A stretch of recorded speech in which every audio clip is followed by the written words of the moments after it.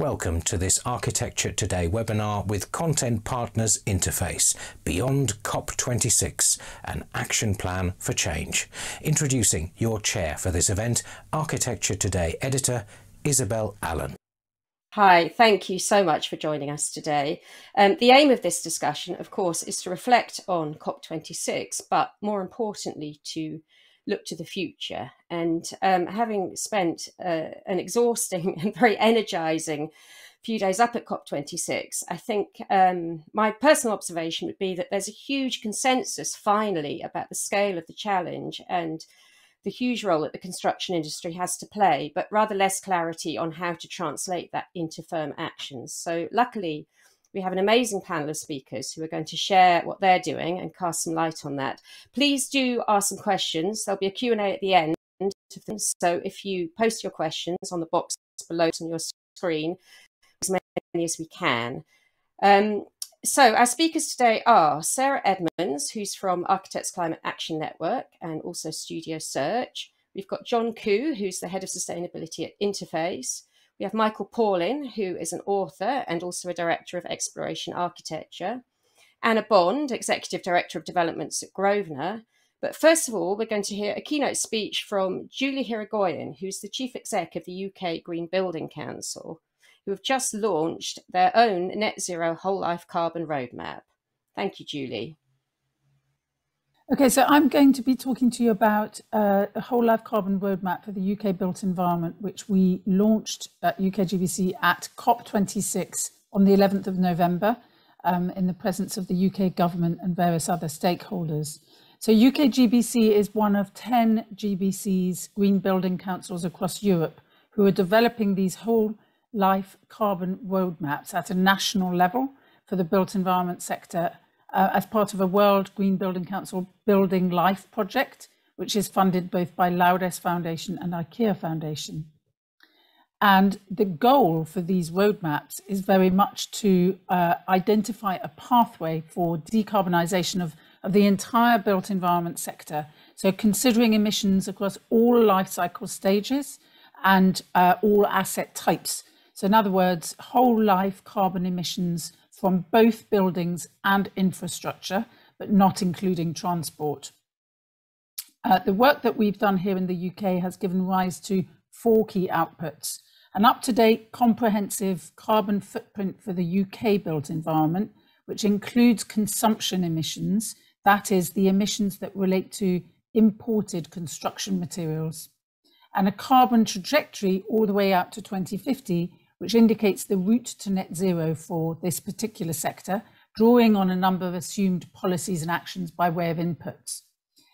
We've also developed a set of policy recommendations to enable and drive that trajectory, as well as a series of stakeholder action plans, which really set out the direct actions for individuals and organisations across the industry. So in terms of the key outputs, in terms of the latest footprint of the UK built environment, this infographic shows the latest full Committee on Climate Change data set, which is 2018, which is broken down into emissions that are associated with the built environment. So at the top there, you see the whole UK emissions, both imported or consumption related and non-consumption related. 703 includes imported emissions and the 539 doesn't. And then we break that down into the bits that the built environment is directly and indirectly responsible for. So it's really important to say that the carbon footprint of the sector really varies depending on what you include in the scope. So if we focus on emissions under the direct control of built environment, so the energy usage in buildings and of infrastructure assets and the embodied carbon, then that represents 25% of UK emissions. Of those controlled emissions, the largest single source relates to energy usage or operational carbon, as it's sometimes called, within our existing homes. That's about 50% of our total built environment direct emissions. And it's primarily due to the fact that about 85% of our homes in the UK are heated by gas boilers. Our housing stock is very old, and only about half of our homes have any form of external wall insulation. Then the next lighter blue amount relates to the energy usage or operational carbon in non-domestic buildings, so all other buildings, and that's about 23% of total built environment emissions. And then the gold, brown, beige sort of colours relate to embodied carbon, so that's carbon that relates to the manufacture, transportation, the assembly of construction products and materials related to all asset types. And those figures are really important. It's important to include the imported emissions actually there, because those make up about 30% of the total embodied carbon emissions. So it's really, we think it's really important to include them. If you did include surface transport, you'd then get to that 42% figure, which is influenced, of course, by the way built environment, urban places and spaces are designed and planned. You know, we use surface transport to get between buildings, between cities and places, but of course it's not so directly controlled. So that common figure, which people will recognize, that sort of 40% figure of our total carbon footprint, does include transport.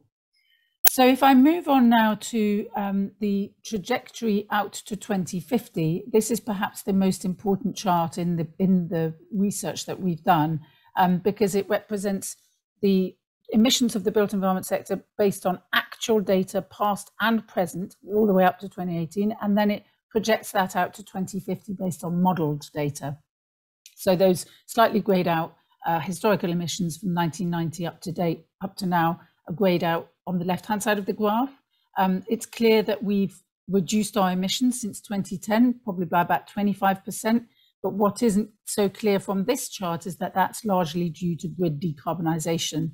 And in fact, in the report itself, you will find graphs that show that the actual energy demand from both domestic and non-domestic assets hasn't really reduced dramatically in that period. So we're not really addressing the root cause of the problem. When we look ahead to 2050, the dashed line indicates a business as usual projection based on the existing policies that we've got in from government today. So as you can see by that endpoint, those fall a long way short of net zero by 2050.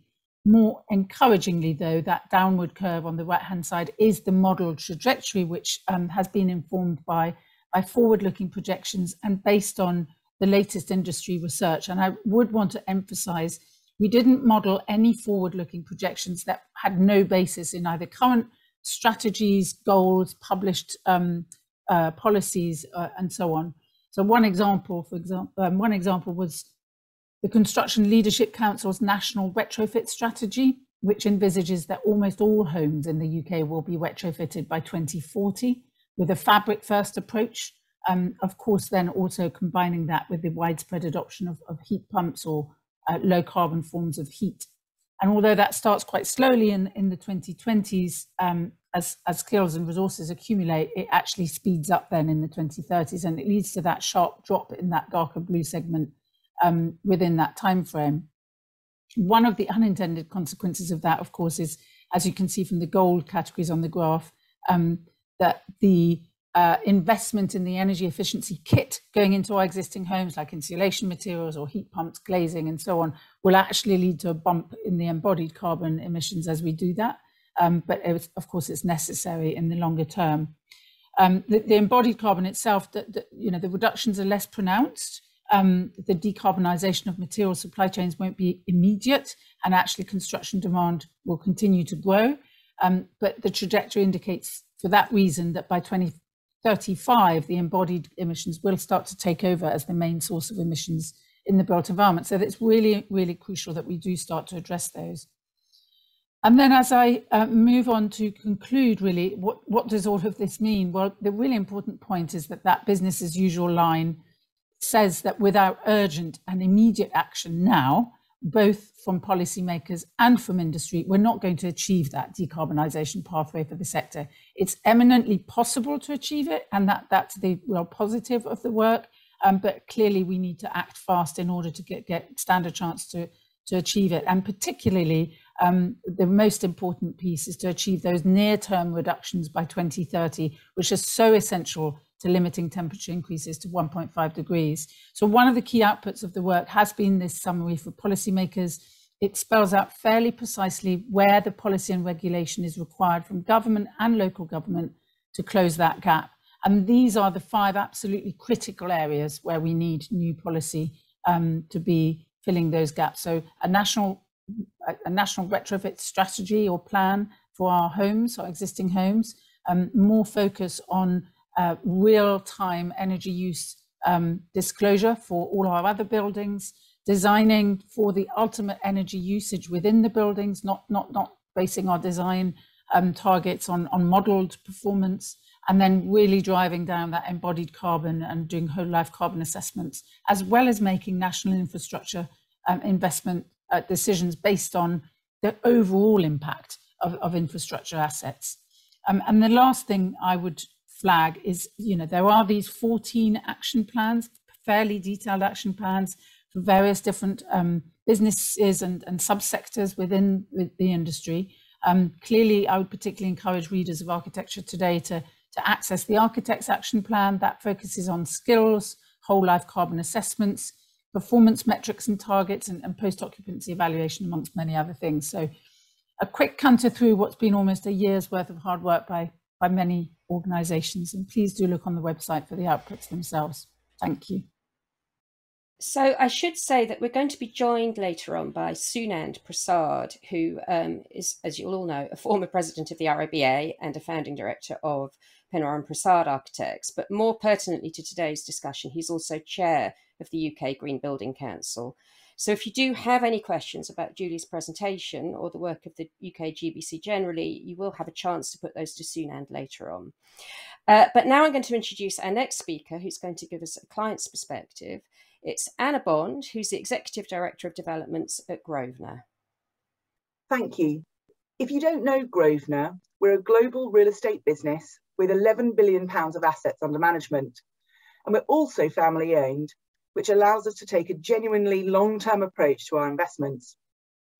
In the UK, we're probably best known for our historic portfolio in Mayfair and Belgravia, but we also have a really significant regional portfolio with a pipeline of 20,000 homes, a stake in Liverpool One shopping centre, and other commercial investments. As the long-term steward of places, our focus is on how we can redefine climate action in our sector and support successful communities. We've been working towards becoming a more sustainable business for over 15 years, really accelerating our ambition over time. 2019 was a watershed moment for us. That year, we published some of the most stretching sustainability goals in the sector, committing to net zero carbon, zero waste, and enhancing biodiversity. And a year ago, we launched our pathway to net zero.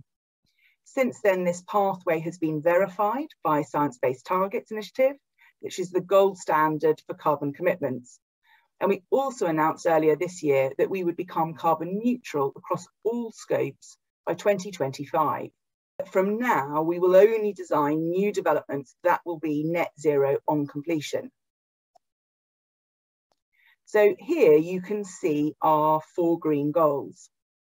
In working towards net zero, our development team is particularly focused on cutting carbon and working effectively with our supply chain, bringing our partners with us. But before I speak about development, I wanted to mention that to get to net zero, we knew from the very start we needed to transform every element of our business. And this has seen us invest in the internal skills and new roles, really make success a core part of people's individual responsibility through goal setting as well as bonus structure. And also we've established a team which champions and enables innovation. As well as setting those things, we've also put tools in place for our success. And many of these are open sourced on our website, and the link is at the bottom of this slide.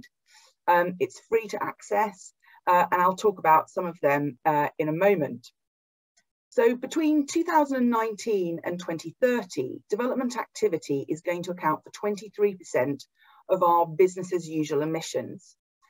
Not only is our approach to development vital in meeting our embodied carbon commitments, but our job is to design developments which are operationally net zero as well. And again, tools are absolutely critical here. So for development, we've developed a number of bespoke frameworks to help us measure performance and really help us make really good decisions. So the first is the roadmaps. So we've got a long-term goal, and that's split down into annual targets, ensuring that we're actually taking the individual steps needed to get us where we want to go. We have created a sustainable development brief, which articulates how we deliver our 2030 goals and community aspirations across development projects. And that also governs about how we work with the supply chain as well as JV partners. Now, this sustainable development brief is then backed up by an environmental scorecard, which kind of meticulously tracks the individual components of environmental performance. And they're a key decision-making tool during the design process. And projects that don't score highly enough, frankly, just don't get approved. Another element is that suppliers are absolutely critical to our success. And for me, they've got two big roles. The first is challenging and really helping us innovate to meet our goals. But the other is about committing to address their own footprint, because their scope 3 emissions are included in our net zero calculation. We've got a supply chain charter that clearly sets out our own commitments alongside the standards that we expect of those that we work with. And we've actually recently tightened these so that from 2023, we intend to only award contracts of over £1 million. This is across the whole business, not just in development, to suppliers with a science-based target. So Multiplex, who we've recently appointed at 65 Davies Street, our office development in Mayfair, is the very first example of this. So not only do they have a science-based target, they've also got a really impressive track record in innovating to drive down carbon on sites. Our charter also lays out the help that we're going to provide our supply chain. The training that we've initiated for lots of people has been really well received. And in 2023, we're running a mentoring program to help SME suppliers set science-based targets. But we know we can't achieve a zero carbon built environment alone. And I'm sure I'm not going to be the only person today talking about collaboration. Partnering with many of the organisations that you see here has been absolutely crucial for us to help define and deliver our pathway so far. We're contributing to joint industry initiatives like Steel Zero, and we're also part of the UK GBC's Circular Economy Forum and have published our own research and guidelines on material reuse with partners like Arup and Elliott Wood. Finally, I wanted to show how the targets and tools and working with innovative and collaborative suppliers comes together in practice. On completion next year, Holbein Gardens will be our first net zero development. To succeed in our goal, we had to entirely change the way that we thought about a client brief, the ways of working and design. So for example, we first looked at the site to see what was available rather than design a building and see then what was available. So we took a holistic approach to embodied and operational carbon, including a whole life carbon assessment.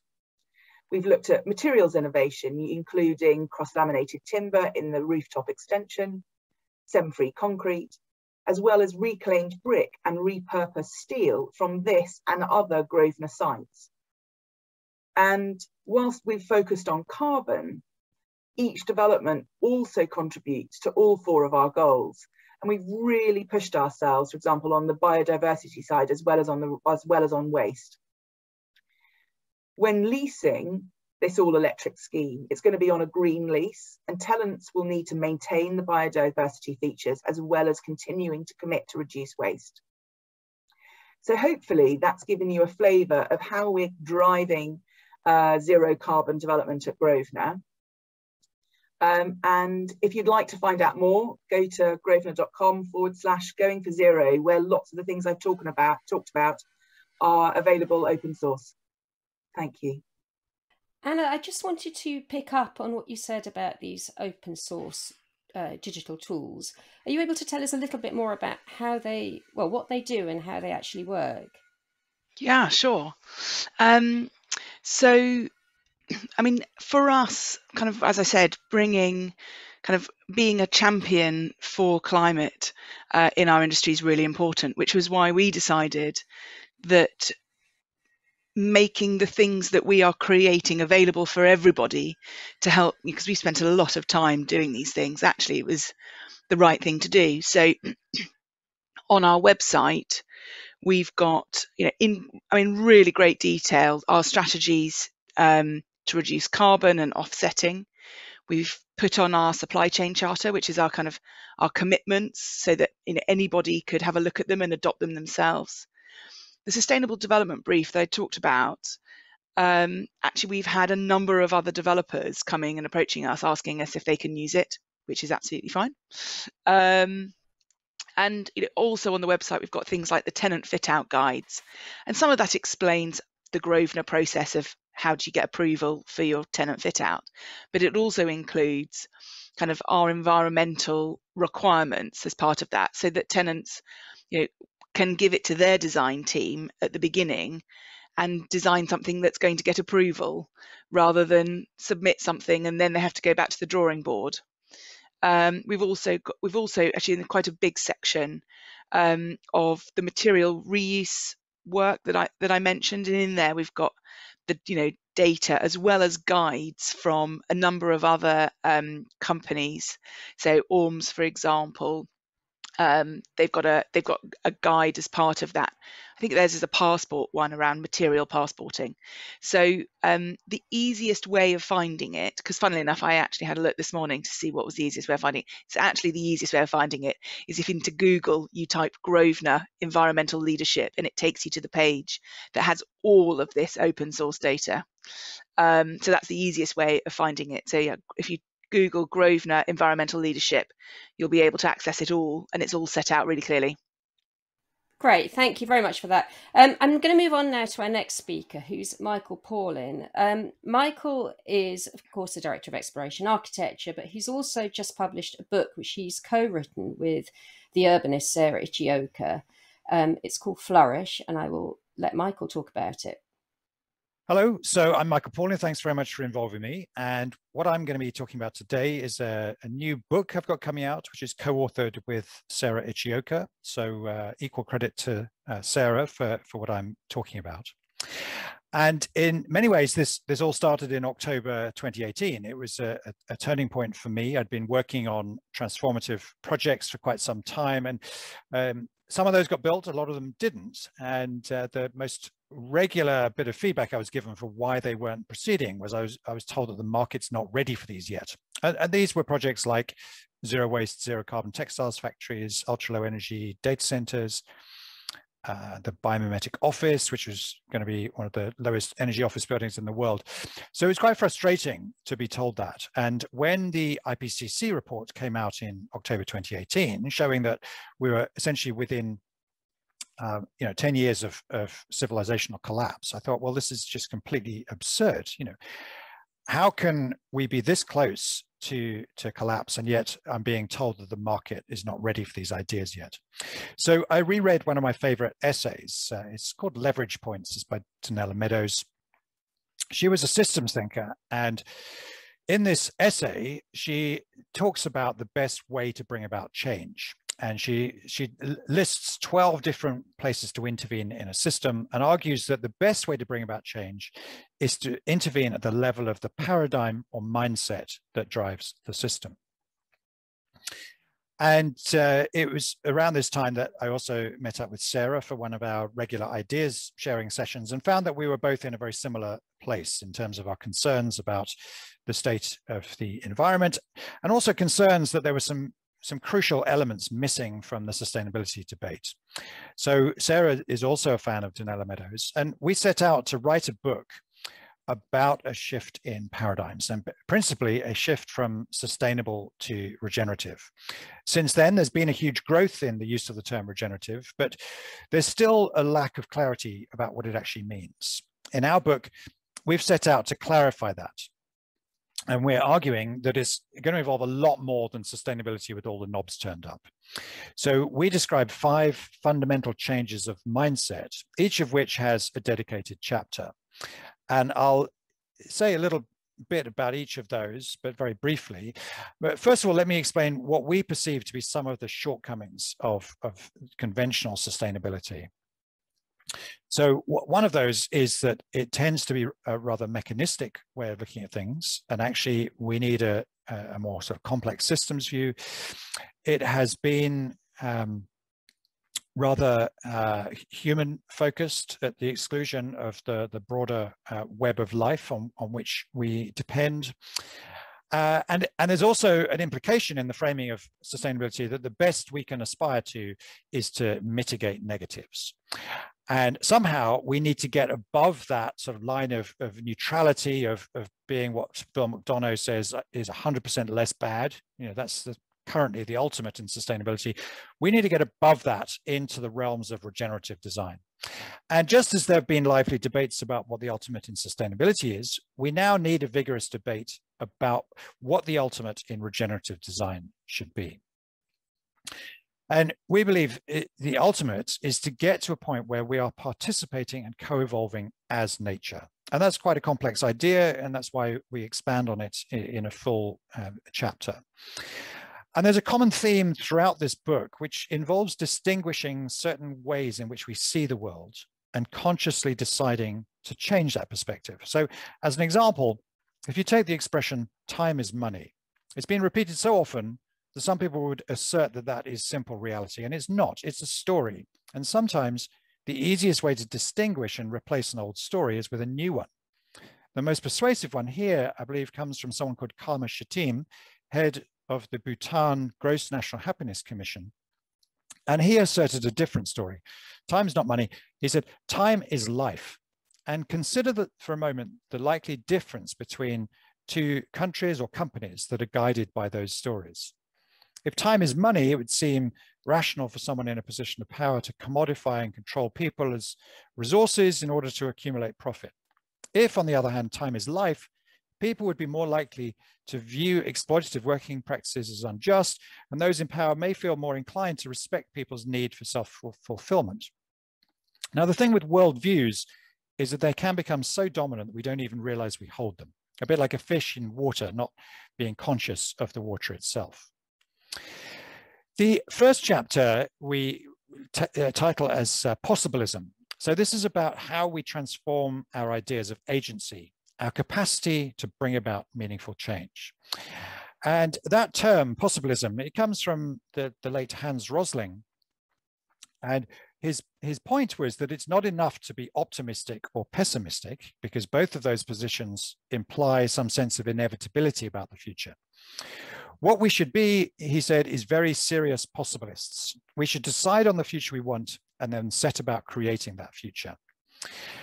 And we put this as the first chapter because we think this is fundamental to everything that follows. There has been a tendency, not just in the construction industry, but perhaps in society more broadly, a tendency to shun agency.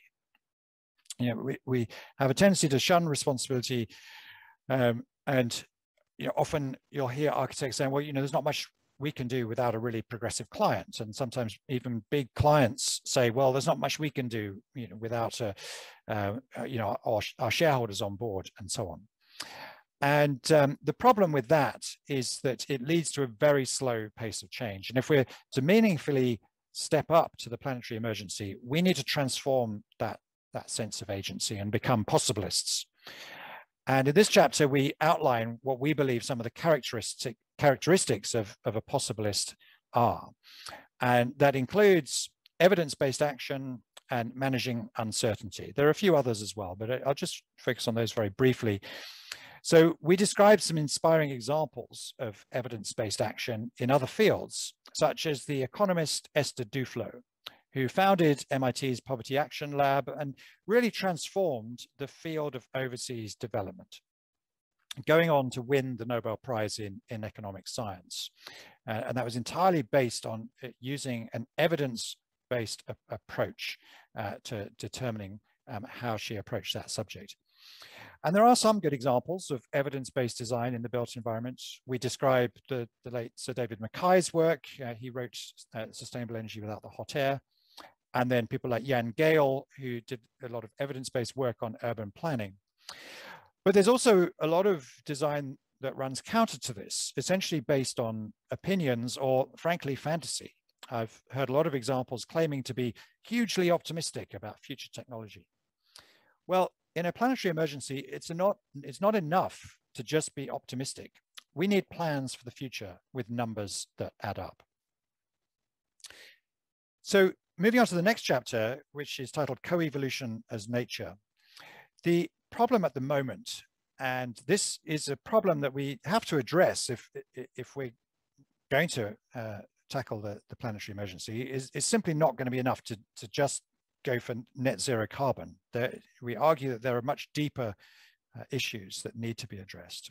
And one of those is that currently we treat nature as something separate from ourselves. So it's what's called a dualistic view.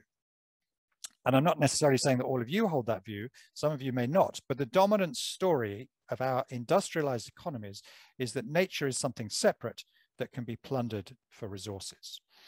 And that view has a huge influence on the way we behave as societies. And one of our main sources here is a book called The Patterning Instinct by Jeremy Lent. And he describes how it was really this dominant view of nature as something to be conquered that explained the difference between Christopher Columbus and a Chinese mariner called Admiral Zheng. So they were approximate contemporaries. Columbus set sail with 3 scruffy ships and about 90 sailors and unleashed the worst wave of exploitation humanity's ever seen, arguably. Whereas Admiral Zheng set sail with something like 27,000 mariners, far superior military technology. So he could have suppressed lots of societies if he'd wanted to, but he held a view of humans as embedded within a web of systems. And that's why he did not seek to plunder any of those societies. And Jeremy Lent argues very persuasively in his book that we need to shift from this conquest of nature metaphor to seeing ourselves as embedded within a web of systems. And this has huge implications for how we design the built environment. And that's what we talk about. So the next chapters, I can only touch on these very briefly. There's a chapter about time that's called A Longer Now, which makes the case for developing a deeper sense of time and what it means to be a good ancestor. So The Good Ancestor is a book by the philosopher Roman Krznaric, making the case for long-term thinking and really encouraging us to think about what is our deep purpose. The 4th chapter is about symbiogenesis, looking at how our views of what it means to be human have changed with developments in science and what that means for the built environment. Then we go on to a chapter about planetary health, where we explore the whole concept of endless growth and degrowth and make the case for donut economics as the best new model. And then in the conclusion, we really try to draw together all these strands and acknowledge that these shifts may look daunting, amounting to a transformation of human consciousness, but actually the prize that is on offer is so great that this is a challenge that we have to confront, we have to tackle. And this is really what it means to be contemporary and truly alive and relevant as a designer now. Thank you. So it's very clear, Michael, that this is a result of a huge amount of thinking by both you and Sarah. And it's fantastic that you're able to take such a kind of overarching view. I'm very curious to know whether COP26 and the various conversations surrounding it have had any impact on your thinking or made you reconsider your priorities at all? If anything, they kind of reaffirmed the conclusions that we came to after the publication of the 2018 IPCC report, which was really that 30 years of conventional sustainable design had not got us anywhere really near to where we need to get to. And that's why we felt that there is an urgent need for a fuller discussion about how change happens, and particularly how to make this shift from sustainable to regenerative. And as I mentioned in my talk just there, Donella Meadows, as a systems thinker, I think really is very important and relevant here. And it's important to understand the difference between a paradigm and system behavior. And I think quite often architects and engineers have focused on trying to tweak system behavior, when really what we need to do to bring about meaningful change is to intervene at the level of the mindset or paradigm that is driving that system behavior. I'm sure these are things we'll come back to at the end. I think it's absolutely fundamental, isn't it, how much we work with the systems we've got and how much we bring about wholesale change. I'm now going to move on, though, to our next speaker, who is John Koo, who is Head of Sustainability at Interface. Let me offer a manufacturer's perspective. Following up on the Glasgow Climate Pact and the COP26 discussions, if a product doesn't make a positive impact in people's lives, in their spaces, and the environment, why would you make it? At Interface, our medium for change is flooring. And our mission is called Climate Take Back, to run our business in a way that reverses global warming. Our ultimate aim, to find a way to be a carbon negative enterprise by 2040. With the built environment and construction contributing up to 40% of global carbon emissions, there's a significant need for manufacturers to play their role to help keep 1.5 alive. So my suggestion is this: you need to be more demanding of manufacturers and their products. At Interface, our journey to lower our carbon footprints is outlined here. And it's very important that we do this soon, because the time for the blah, blah, blah is over. And pledges must make way for credible action. And manufacturers must now find ways to reduce the carbon footprints of all their products. And this has been our journey, looking back on the carbon footprint we had for our carpet tiles in the 1990s compared to where we are now, having reduced across the board the carbon footprint of our carpet tiles by over 3/4, and even looking at what we can do to look at carbon negative materials and products. A key part of this is looking at carbon neutral products. Since 2018, every product made by Interface, whether carpet tile, LVT, or Nora rubber flooring, has been carbon neutral for its full life cycle. We've done this by reducing and removing excess carbon emissions, working with our supply chain, and then for the remainder, using verified carbon offsets. Our view is that carbon neutral should become a standard rather than an ambition, and that if you can make a product carbon neutral now, why wouldn't you? And we've been working to further reduce the carbon footprint of our materials by embracing renewable energy, using less materials, using different materials, using recycled and bio-based materials to turn off the tap to virgin oil. There's lots of ways you can do it. But that's not necessarily enough. Considering what we do control in our supply chain, in our manufacturing, and how we design our products, we look for further reductions. And ultimately, this has led us to redesigning our core product, re-engineering it. Most carpet tile in Europe is on a bitumen backing, but the problem with bitumen is twofold. It's very carbon intensive, it's fossil fuel based, and it's quite difficult to recycle back into carpet tiles. So we replaced it with a better option. By doing so, and using our new Sequest Bio backing, which is now available on all our products that come from our European operations, the outcome was that we reduced the carbon footprint of our products by 1/3. We increased the recycled and bio-based content to nearly 90%. And we designed products more for reuse and recycling. And we went even further. Using similar technology, we've been able to create carpet tiles that are carbon negative, cradle to gate. And our Embodied Beauty collection contains our first carbon negative tiles. Sometimes it's a question of just demonstrating what might be possible. We believe a manufacturer should be aspiring to be carbon neutral as well as creating carbon neutral products. You need both sides, and that's why recently we had our science-based target ratified that will see us cut our Scope 1 and 2 emissions by 50% by 2030, and then more boldly look to cut our Scope 3 emissions, which sit in our supply chain, often in purchased goods and services, by 50% by 2032. Now, our story Interface started back in the 90s with a question from our customers: what are you doing about the environment? Now we see a question more around what's your products doing around climate change. And this was our founder, the late Ray Anderson. I'm going to leave you with this quote: we have a choice to make during our brief visit to this beautiful blue and green planet. Are we going to hurt it, or are we going to help it? Thank you.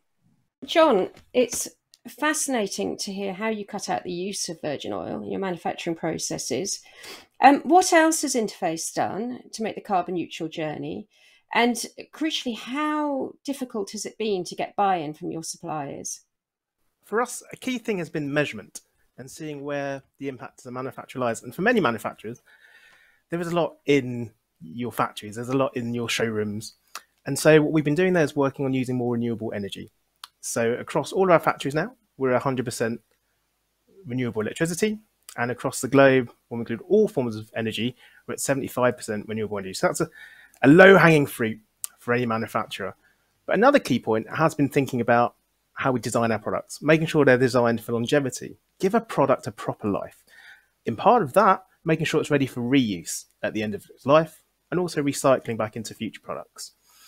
On engaging our suppliers, it's been interesting. I'd say the lead up to COP26, everything that's happened since the Paris Agreement has led to more easy discussions with suppliers. Any supplier that's being diligent about its future, or trying to future-proof its business, is going to be interested in having a dialogue. And I think now, particularly after COP26 and the Glasgow Climate Pact, is a great time to be asking those questions. And we found that it's very easy to have those discussions now, that our supply chain becoming increasingly savvy, and they want to have these discussions. There is one warning part on that, which is if you're a smaller supplier, it can seem daunting. Like, do I need a science-based target? How am I going to afford this label or that label? And I think that's where it's important to have that dialogue and find a common ground on how together, as a supplier, as a purchaser, you can work together because you're all on the same journey, trying to find a low carbon future. Collaboration, obviously a very key theme for all our speakers. I'm now going to move on to our final presentation, and it's Sarah Edmonds, who's a founding director of Surge, but also, crucially, a coordinator for ACAN, which is, of course, the Architects Climate Action Network. Thank you. I wanted to share ACAN's activities at COP and our priorities now that COP has passed. But first, who is ACAN? Well, ACAN is a voluntary network of individuals from within architecture and related built environment professions taking direct action to address the twin crises of climate and ecological breakdown. We exist to address the way our built environment is made, operated and renewed in response to the climate emergency. We are independent individuals, but we come together around three aims. They are decarbonise now, ecological regeneration, and cultural transformation. We have 9 thematic groups, from circular economy to natural materials, and you can find out more at on our website. But let's talk about COP. So, following an unsuccessful bid to participate in the Green Zone, but never ones to shy away from a challenge, we went to COP anyway. We felt that the construction industry is still a bit of a blind spot for our leaders, given that the built environment had one single day of focus. And we felt it was important to have a physical presence in Glasgow. And it looked a little something like this. We set up our base in many studios in the Barras Market area of Glasgow and ran and hosted a series of collaborative events. We covered topics from retrofit to embodied carbon to zero carbon homes and more. We also contributed to events beyond our own making, from workshops with Climate Fresk and Refabricate, talks at the Landing Hub, and our own Kerry Wotton of ACAN Northern Ireland also spoke on BBC Radio Scotland about the built environment's place in the climate crisis. We were also delighted to have been offered space at the Glasgow New Society Galleries, which allowed us to run both a pre- and post-COP series of exhibitions covering our hopes for COP and those for the future. The exhibition for ACAN's Hopes for COP at the East Gallery was a showcase both of the output of ACAN, but also how we hoped to see some of these issues addressed by global leaders at COP. Here you can see a non-exhaustive selection, including the education group's actions, where they created a hugely successful climate curriculum campaign, including an education toolkit. Embodied Carbon, who put huge efforts into campaigning for regulating embodied carbon, as well as the Safe Structural Timber campaign. And ACAN Northern Ireland detailing the actions that they have carried out, including engaging at high levels of government. But our experience at COP was more than that. It was a deeply connecting experience for those of us who were able to attend. It involved a rotating body of ACAN folk from all over the country participating in events and protest. And seeing each other in real life and connecting with those souls who had gotten each other through the often exhausting and overwhelming work that is climate action, through lockdown and numerous meetings and campaigns over the last 2 years. But there was also room for humour, and we ran a satirical comedy night with Glasgow's own Raymond Mearns. So what are our plans post-COP? Well, you could say that this is the only appropriate place for the phrase business as usual, but more so. So hold on to your hats because there is a lot of information coming your way. The following series of posters reflects a snapshot of where our thematic groups and chapters of ACAN are currently in their plans and visions for next steps.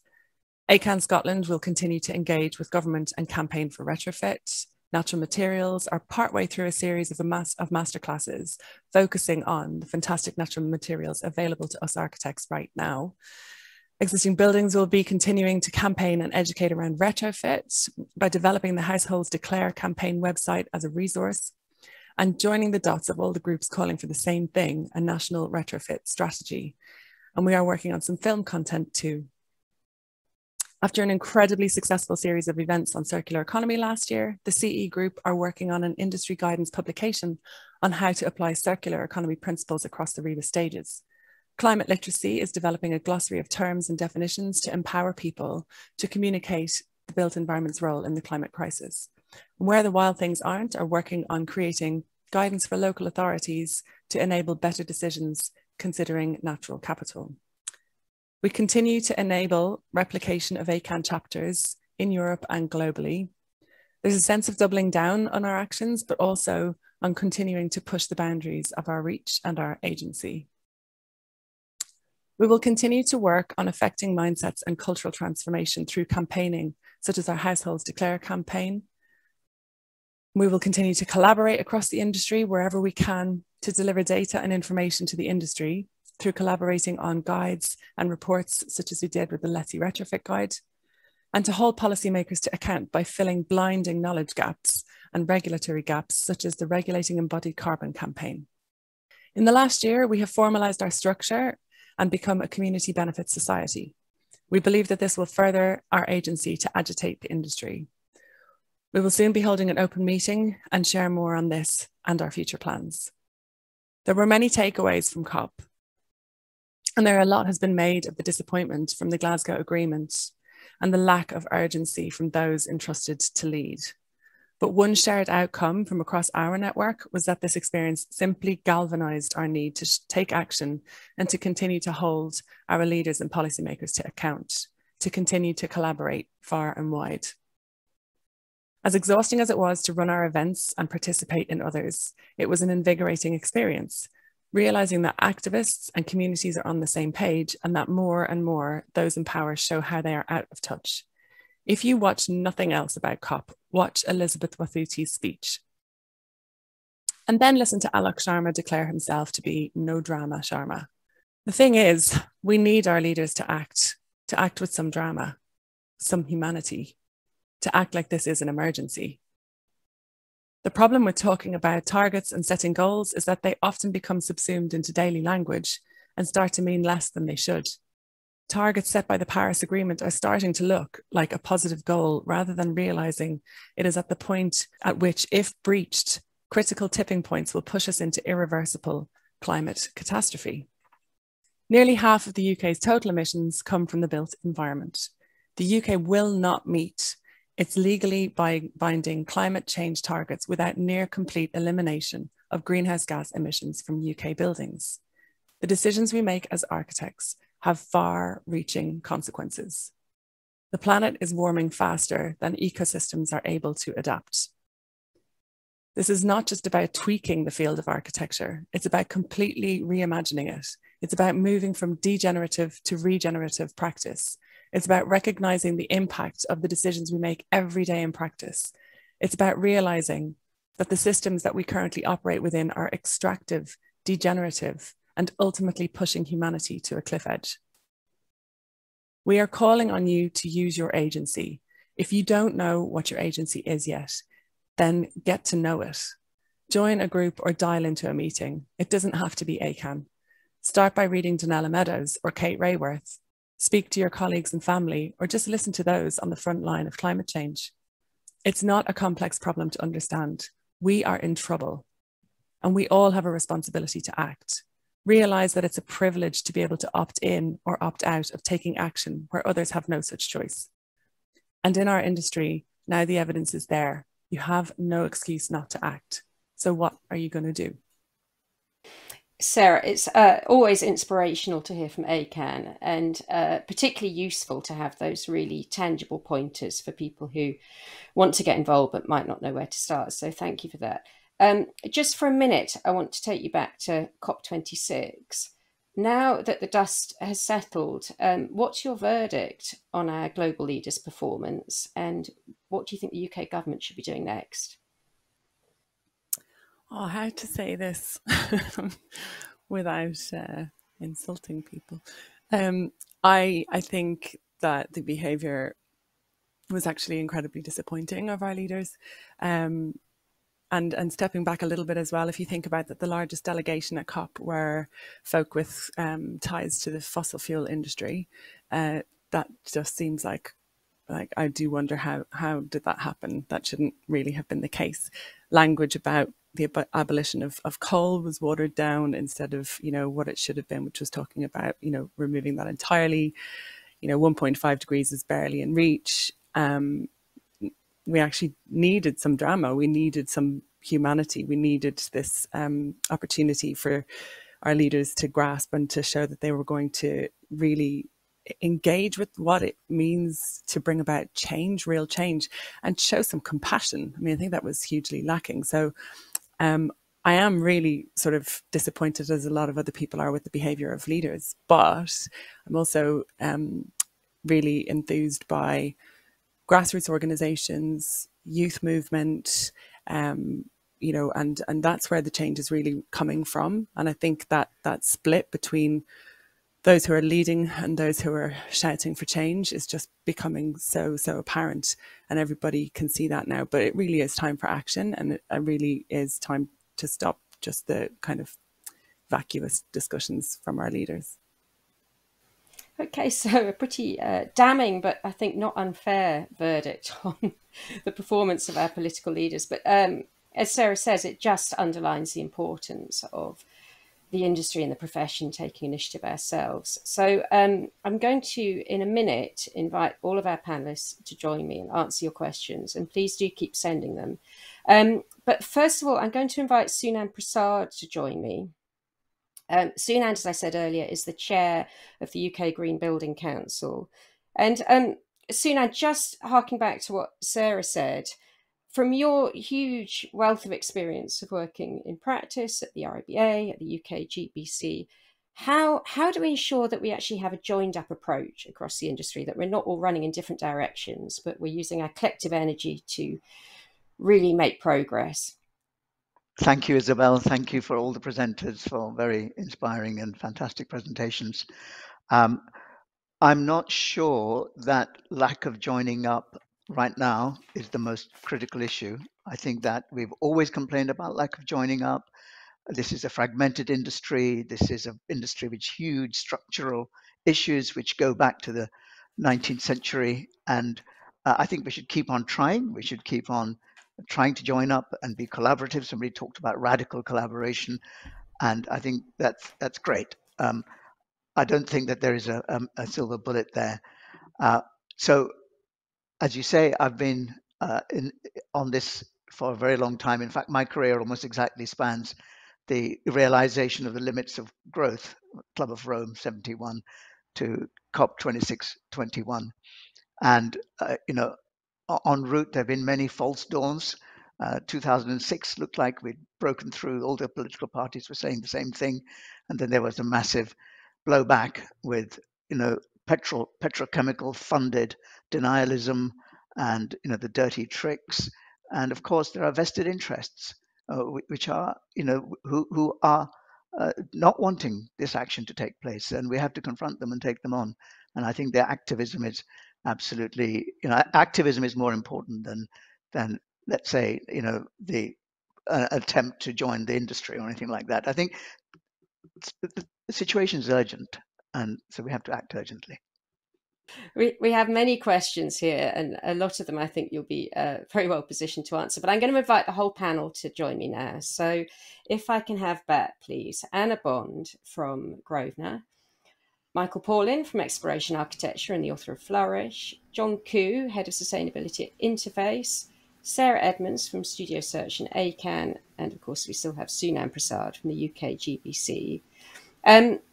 There's a certain amount, it has to be said, a certain amount of cynicism from the questions, not aimed at our panelists, but really going back to your point, Sunam, there's a lot of variance on the theme of we've heard it all before, what's so different now? So to pick one kind of at random, I've got a question here which says, we heard all this blah, blah, blah 29 years ago from Edward Goldsmith and Schumacher et al.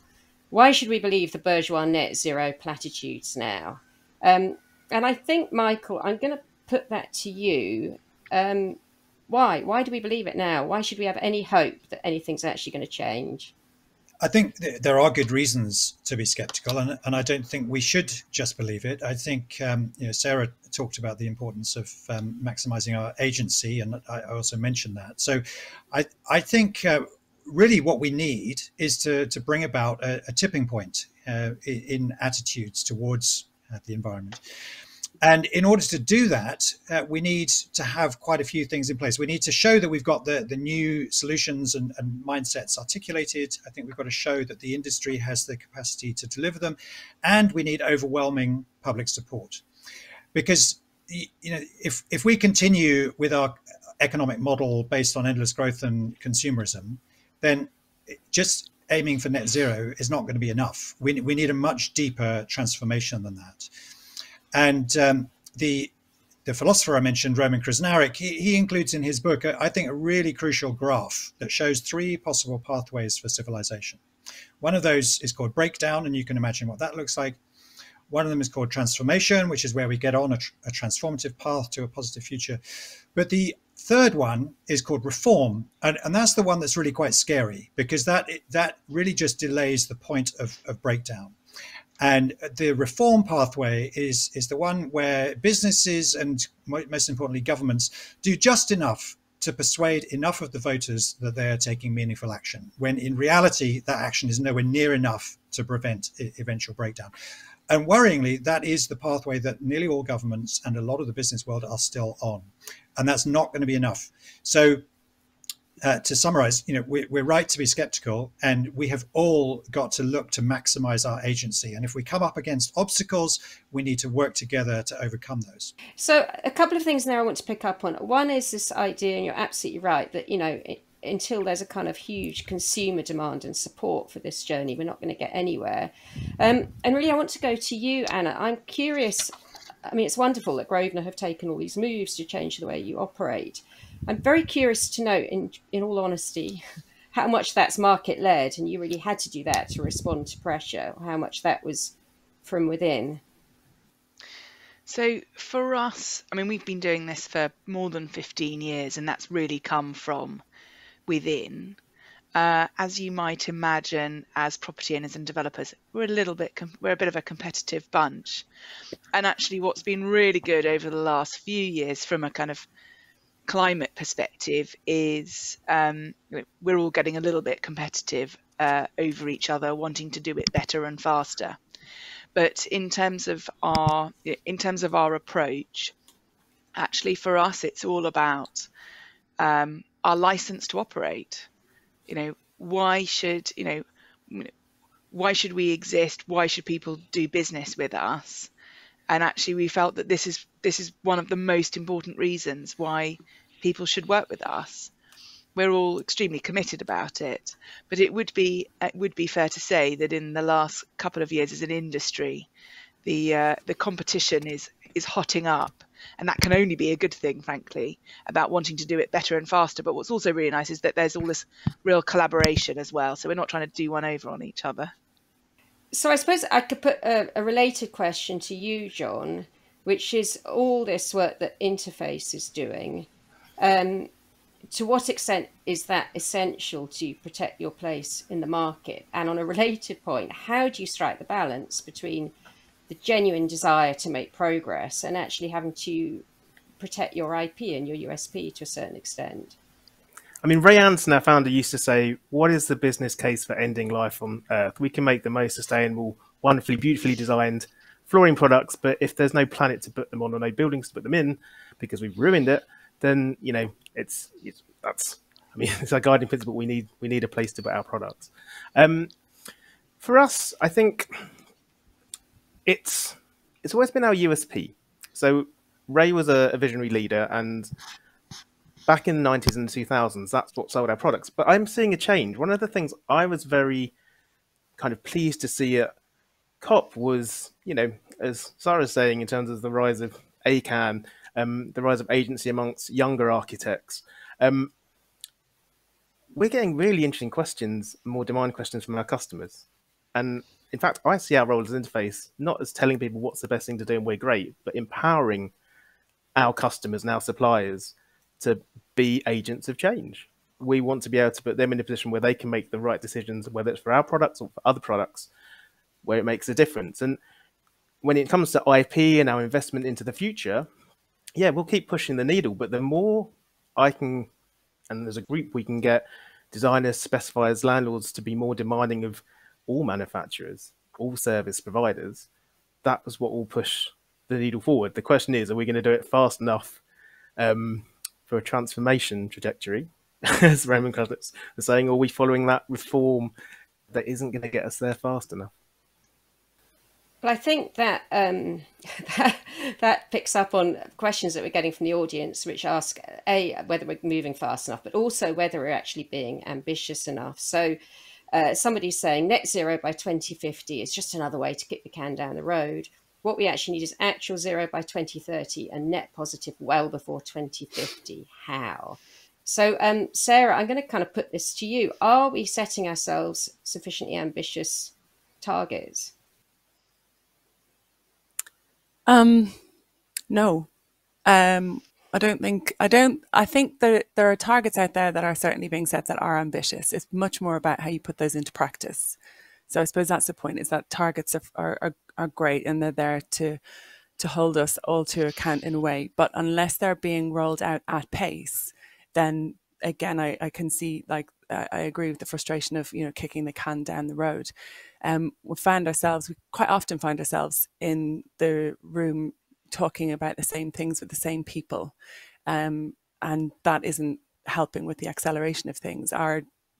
We're more and more increasingly within ACAN, we're finding that what we are trying to do is break out beyond the silos of architecture for those discussions to happen. And as Michael mentioned as well, getting a sea change of public opinion is probably one of the most crucial things, so that you have got pressure from all sides. You know, I think I found myself saying this a lot recently, but climate change won't be done to people. Sorry, I should say climate action, because climate change is being done to people. Climate action won't be done to people. It will happen with people. And so you need to make sure that you're really engaging and empowering people. And I think people have not maybe realized that they have more power than they have been told they have. And I think it's our job and our duty to sort of bring everybody into those discussions. So it's more than just the standards. It's more than just the targets that we're hitting. It's also engaging everybody in this discussion and making them realize that they've got a seat at the table. Well, somebody's written here, Brenda Vale doesn't agree that buildings cause the problem, but the food occupants consume. The affluent West's unsustainable lifestyle is the problem. Now, that's quite a big subject for this panel to tackle. But in a way, we can't avoid it, can we? So I'll ask you this, Sunand, and sorry, because I know this is a bit of a killer of a question, but I'm sure you're up to it.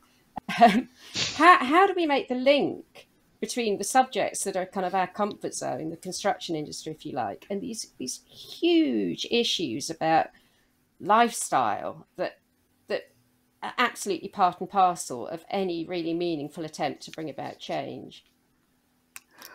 I think that we would do very well to focus on the construction industry and see the obstacles within the construction industry that are preventing some of these things happening. I mean, you know, remember, there are people in food, in fashion, in lifestyles and culture. We are all getting onto this subject we're not alone here, you know, and there are a lot of people to collaborate with out there. People are understanding that buildings and homes are very important. And one of the big reasons why everybody needs to be involved in this is that almost everyone lives in a home, and without dramatically changing our homes physically, we can't get to a sustainable, let alone regenerative future. So I think that it's right that we are skeptical of the leaders. I'm skeptical to the point of saying we've just got to act independently almost of national governments, but collaborate, especially with city governments, local authorities, at a more tractable scale within the construction industry, join things up more within the construction industry. Because just give one example, there are a lot of great targets being set. There's a lot of great leadership being shown by people like Grosvenor, for example, as on this panel. And there are many, many businesses who have understood that they cannot survive, you know, in the direction that the world is going in. And actually, this has nothing to do with, you know, being an activist or being an evangelist. They realize it's a matter of survival, and that's why so many businesses are coming on side. And that's the momentum. I think that's the optimistic, you know, possibilistic as well, Michael, momentum that we can build on. But let's look at some of the barriers within this industry, that despite the leadership and the targets, there's a big mass of people in industry whose day jobs are difficult enough and hard enough as it is, without, you know, adhering to those targets to actually act on those targets. I mean, I see this on an everyday level, people on the building sites finding it really hard to translate all those nice ambitions into real action on the ground. And we have to find that way. And I think that, you know, it's fantastic what Sarah said about breaking out the silo of architecture and getting involved in the rest of the industry. I think if we did that, and this is an action plan for change, this panel, this is the title, and if, as far as action plans are concerned, we've got so much to be acting on,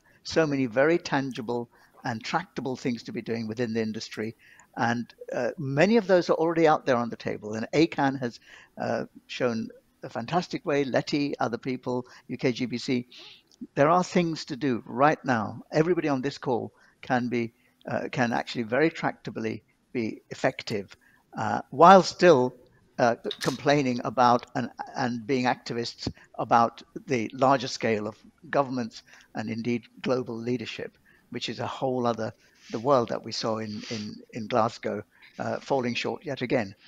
Remember, it was COP26. That tells you everything. 26 years of annual meetings of 192 governments. I mean, one thing we can also target, of course, is COP27 in Sharm el Sheikh. So I think there's a lot to be acting on without getting too concerned about, you know, what are the ambitions and how big are the targets? Are we ambitious enough? Michael, there's a real vote of confidence for you here. It says the possibilist part of Michael's talk was so interesting. How do we encourage more practices to become why can't I say this word? Possibilist. Possibilist. Possibilist. Thank you. You got it. Oh gosh. Well, I mean, the easiest thing to do here would be to make a really shameless plug for my book. But no, I mean, I think really it is important to sort of transform our views of agency and see how we can you know, come together to shift some of the things that have conventionally been very difficult to shift at the scale of an individual project or even an individual company. And, you know, that's why I think groups like ACAN and Architects Declare, which I was involved in setting up, I think is why those groups are so important, because by coming together in those kind of coalitions, and the UK GBC, you know, is possible. It should be easier to bring about the kind of changes that we need at a systemic level that are actually very difficult to achieve at the level of an individual project or company.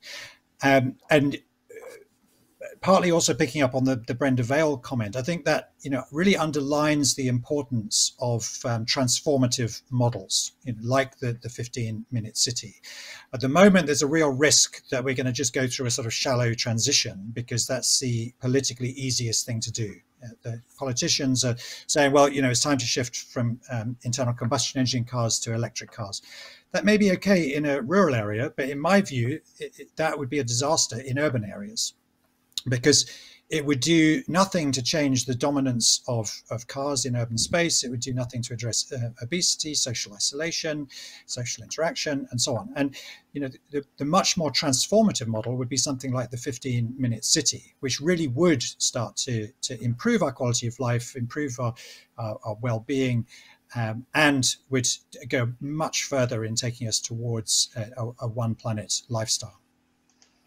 We've had a question come in just now, actually, which says, we can only go as fast as the planning will allow.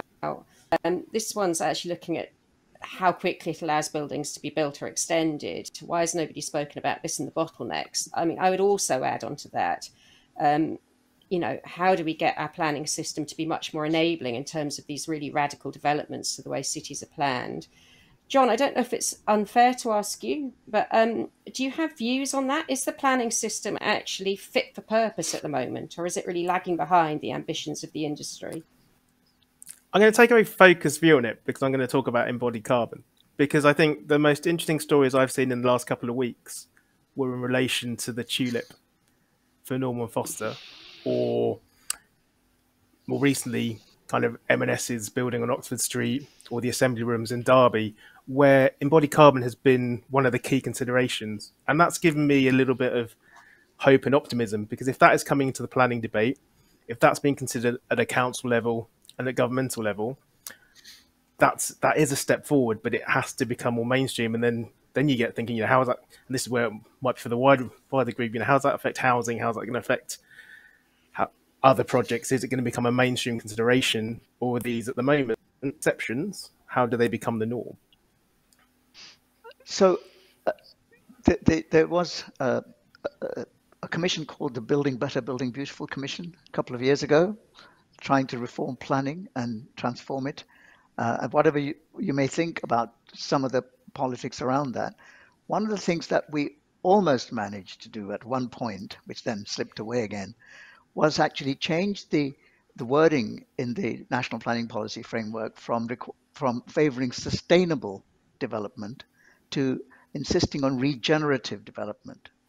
Now, and this is something that I at one point thought this was going to be so fantastic that the NPPF was going to require regenerative development, regenerative socially, regenerative environmentally, regenerative economically, leave a place better than you found it, always. And that's a requirement, not just the same, not less, not do no harm, but build on the idea of biodiversity net gain, which is already in there, to actually just be really ambitious. And I think we could campaign, you know, talking about action again. The planning system could well be a vehicle for this. I certainly wouldn't go about, yet again, completely transforming the planning system. Everybody tries that every 3 or 4 years. Every government tries it and fails. I think that the real kind of local changes, and I think John's done absolutely right about the embodied carbon piece. That's the other thing that we can absolutely, you know, muster around. But regenerative would be a great thing to replace sustainability with. Anna? Yeah, I would just add that the other thing that we'll need from the planning system is the people who work in it to kind of have gone on this upskilling kind of education that we've all been through. We've got a really brilliant live example at the moment where we've got a kind of cut and carve, you know, with the extensions and all the rest of it, development. And actually, by doing even more work on, you know, on the carbon side, we've worked out that if you can make the building 450 mil taller, you can save a huge amount of carbon, because actually you're able to use kind of standard steel rather than bespoke steel. And so we now are going to go into the planners and ask them if we can make the building a bit taller, because it saves all this carbon. So we're going to have a very interesting debate to see how that goes, and whether they're happy to make that adjustment for the carbon benefit. But upskilling is going to be key. The other issue, of course, is about hitting the right balance between building transformatively and working with what we've got. And we have a few questions relating to retrofit and NFIT. So somebody here is saying, how will we retrofit the 80% of all buildings that will be around in 2050 that are already with us now, without VAT tax incentives and government grants? So Sarah, I know ACAN has been very active on this issue of VAT. What's your response to that? I think we've recognised that the issue of VAT is important. I'm not sure we've had huge success on campaigning around it, because there's been a lot of people who have been calling for VAT reform for a long time. I think everybody can recognise how perverse it is to have huge VAT on refurbishment and retrofit projects where new build has nothing. So we recognise that's a problem. I think the question actually about how we're going to retrofit all these buildings is about a shift change in the value systems that that we have in the industry generally. I think there's been too long a discussion around payback when it comes to energy efficiency improvements in buildings, and we talk a lot about retrofit and it's all very dry. And I think if you're talking, and I'm really very much focused on retrofitting domestic buildings, because we've got, everybody will be so familiar with these numbers, but 29 million homes that need some kind of improvement, because 20% of our emissions come from homes. And I think that when you start to change what we get out of it, it's about comfort. Take the climate question away. Just park that for a minute. You're making homes more comfortable, more climate resilient, more future-proof from risk of fuel poverty, a safer place, somewhere that doesn't exacerbate issues like skin conditions or respiratory conditions, and then drop back in the climate question, and you're also saving on carbon emissions.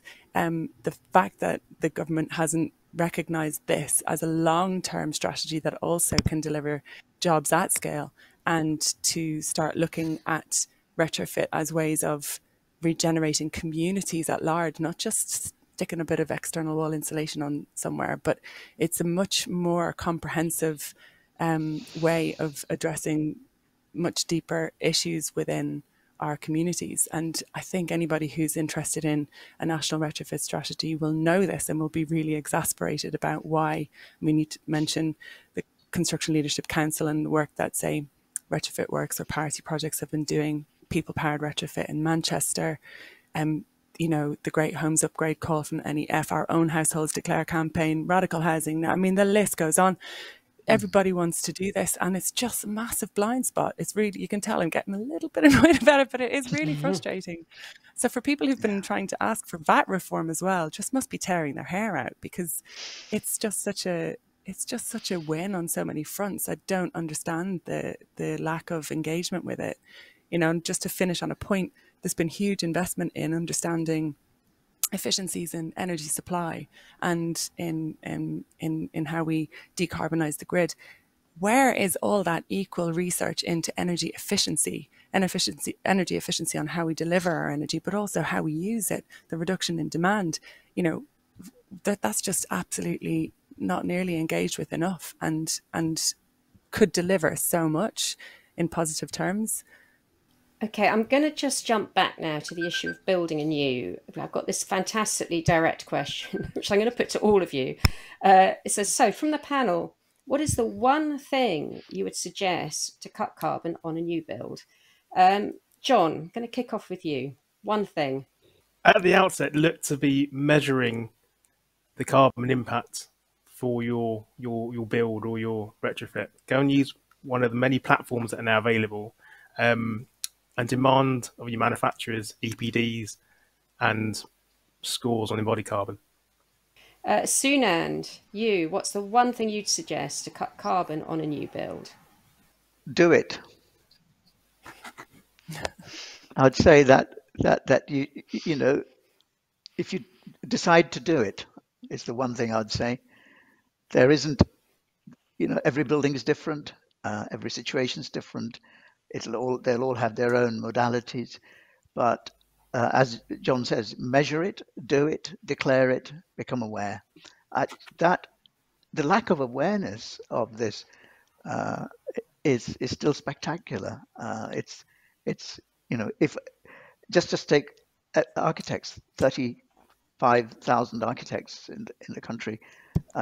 You know, really by now every one of them should have known exactly how to tackle carbon. They don't, even though that was all, you know, kicked off in the early 2000s, even earlier than that. So do it. Okay, thank you. And Michael, what's your response? Yeah, so I would advocate always taking a systemic approach to carbon rather than a narrow focus. And I'm going to use an example from slightly outside the construction industry to make this point. So we know from scientific data that about 50% of the nitrogen in US forests came from the ocean. And it came up the rivers through massive flows of salmon that were eaten by bears and eagles and then pooped out into the forest and taken up by the trees. Now, if someone were to come along and say, okay, from a carbon perspective, it'd be a great idea to put a hydroelectric dam on this river because we can get lots of clean energy. What has happened is that has cut the flow of nitrogen up the rivers to the forests and made the forests much more susceptible to forest fire. And when those forests burn, it's a carbon nightmare. And that's the kind of thing that can happen if you take a narrow focus on carbon. And another thing that can happen is that if you were to just go every time for the lowest carbon solution, it could easily displace the problem to produce other challenges. You know, for instance, it could result in a lower carbon material that is much higher in terms of toxicity. And I do worry that the focus on carbon, of course, is absolutely crucial. You know, climate change is the absolutely crucial thing that we've got to address. But there are other issues that I feel are kind of crowded out. And one issue that is barely discussed at all, and this might sound like a bizarre example, but you know, the average male sperm count in Europe is going to reach the threshold of infertility long before we get to net zero. And that is largely to do with the way we make things and the toxins that are building up in the environment. And I find it staggering. You know, European humans are due to be sterile by the mid 2030s, and yet no one is talking about it. I've written to health ministers and environment ministers about this for the last 15 years and never get a response. So anyway, what I'm advocating is a systemic approach rather than a narrow focus. Okay, thank you for that. Anna, over to you. So what's the one thing you would suggest to cut carbon? So I was going to say set yourself a target as well. So yeah, I was going to say set yourself a target, but on the basis that we've already had that one, I would say really look at material reuse, because although it's a new build, there's opportunity to use materials that have already been used once before. And I think this is such an exciting bit and from a design perspective, actually so interesting. So I would advocate material reuse. And see how we can squeeze it in everything that we do. Thank you. And Sarah, finally, what's your one thing? I could be quite flippant now and just say, don't build it. But in practical terms, ask if you need it. Like, so, you know, Sinan said, do it. And I like to build on that and say, ask if you need to do it in the first instance. I think kind of bridging what Sinan said and what Michael has touched on a lot, which is just, you know, really stepping back to see if there are other opportunities and if we're really, really engaging with those. So looking at the reuse of existing buildings, which sounds like a repeated point that doesn't have as much weight as it needs to have, but it's those sorts of things. It's really asking, like looking at what you've got and where you can interact with that, and just really interrogating whether or not you need to do things, but having that built into your approach before you even, you know, that old adage, before you even lift up a pen, like have the conversation about what you're doing and why it needs to be done. And I think, I mean, there are a few people have commented on that. So to read a sample, I've got net zero by 2050, but how? Don't build anything. Another a big issue that's coming up is this issue of the sort of international dialogue, if you like. So, for example, somebody's just said, "Oh, good, but we in the UK are just a speck in the world. What about the rest of the world?" Other people are saying, "Surely now it's time to listen to less developed societies." Suna, I'm going to go to you because obviously the UK GBC, the clue is in the name, has to focus. You have to focus somewhere. How much do you think that international dialogue is actually working and necessary? It's absolutely necessary. It's absolutely not working. Otherwise, we would not be where we are. Going back to the 26 point. But that the idea that really our actions are pointless because other polluters have far more impact in weeks and months than we do in a whole year, that doesn't wash. The Industrial Revolution benefited the West. Its GDP was tied to the carbon that we've put in the atmosphere. We have got to absolutely act on it, and international cooperation is happening in a good way as outside governments, exchange of information and so on, and it is to some extent happening within governments. For the UK GBC, which is of course part of the World GBC as well, it's coordinating with other GBCs worldwide, but very much to find out how and what to do rather than, and of course to campaign at the policy level, but obviously we cannot make policy. I think that one thing we can focus on now is COP27, Sharm el-Sheikh in 11 months' time. I think that if Glasgow was a last chance saloon, as so many said, I don't know what happens after the last chance saloon. There must be a word for that, but that is Sharm el-Sheikh, and I think we need to mobilize. And I think one of the most impactful things, by the way, in terms of international cooperation, is when the vulnerable countries are in the room and actually speaking from the heart, not climate change as some future possibility that still there's a mindset that it's kind of not here yet and we've got to protect future generations. Current livelihoods are being destroyed, current societies are being destroyed, and the people to whom it's happening were there in Glasgow, but not nearly in the same numbers as in Paris because of British immigration rules and to some extent COVID and other failures, I think, of really being inclusive in Glasgow. It was a very exclusive event.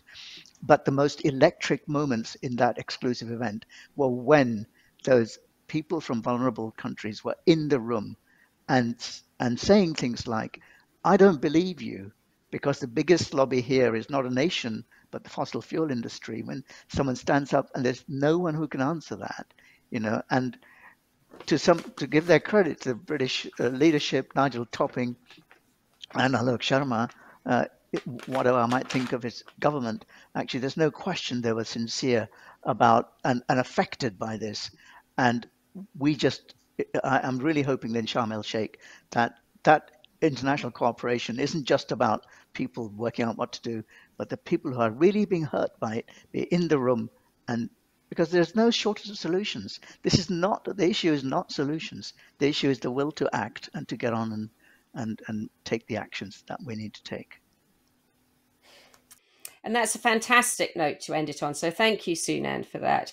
I'd like to thank again all our presenters who've all given us fantastic talks. So Anna Bond, Sunan Prasad, Sarah Edmonds, John Koo, Michael Paulin, and of course, Julie Hiragoyen, who gave our keynote presentation at the start of the session.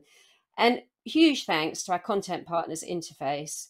And of course, thank you all for joining us today.